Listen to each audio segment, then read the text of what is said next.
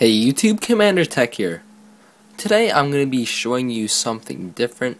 This is a Windows 7 UI for Windows 7. So if you've seen my Windows 8 UI video, and if you haven't, it's going to be in the description below as well as on screen at the end of the video. But what this is, it is similar, same concept, same programs, except this is a Windows Phone 7 UI.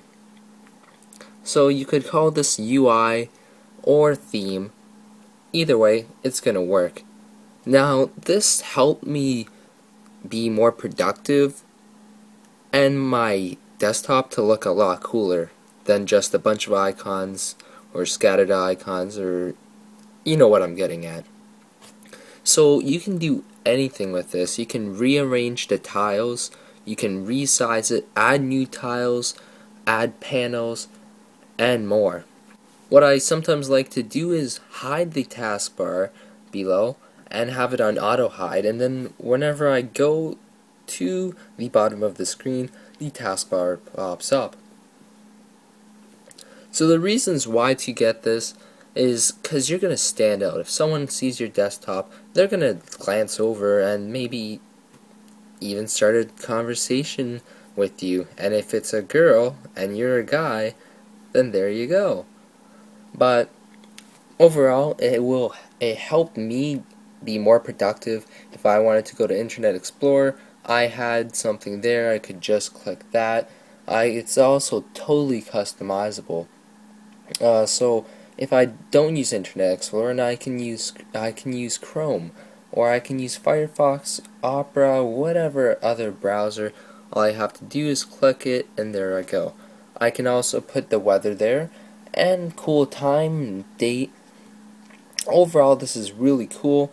For a bit more information, I would look at my video that I did on the Windows 8 UI. I explain a little bit more about the program and the stuff you can add and the other stuff.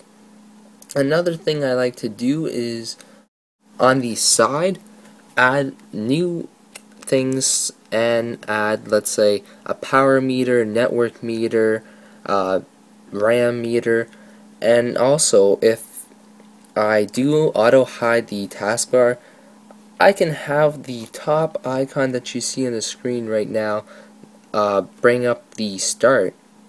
So that is really cool.